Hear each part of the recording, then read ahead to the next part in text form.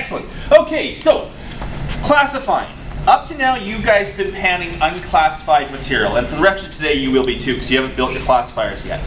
But I want to talk a little bit about classifying, why we do it, how we do it, and when you do it at different degrees.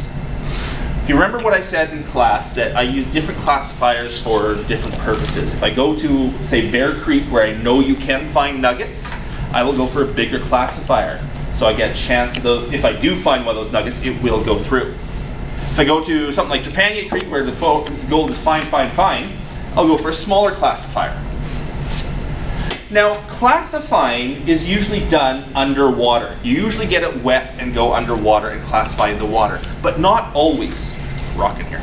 Not always. Actually, some of the places I go to, where in the summer, where the gravel is really loose and dry, I can classify dry, and classifying dry is way quicker and way easier, and you don't have to carry all that extra material down to the creek. But actually, it's very seldom you can classify dry, because even the smallest amount of moisture in the sand, and it won't work. If you have perfectly dry stuff that's nice and loose, it's really easy to classify. So I got this pan full of stuff here, nice and dry, very loose, nothing clumped together, no clay balls or dirt. I put it in the classifier and it goes right through. Oops. It's done. The stuff here doesn't have any dirt attached to it. There's no chance of a gold flake being stuck to one of those rocks.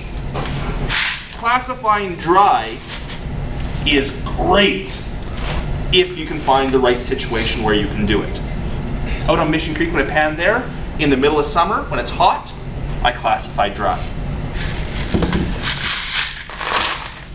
If I was trying that with dirt that had a bit of moisture in it,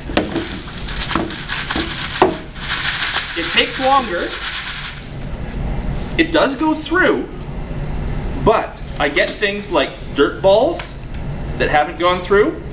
I get rocks that have dirt all around it, and I get even a couple of rocks sort of concreted together. And actually, gold flakes, being thin and flat, will stick onto a rock easily with even a little bit of moisture in there. I have classified wet material like this without being underwater, panned this out, and then thrown this stuff in a pan and panned it out, and found lots of gold in what I would have chucked away. So really, material that is damp or has some moisture in it needs to go in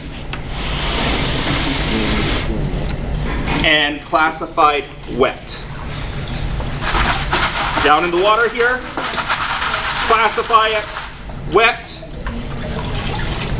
and then all of a sudden, all those rocks are perfectly clean. Any gold is now down in the pan. All right?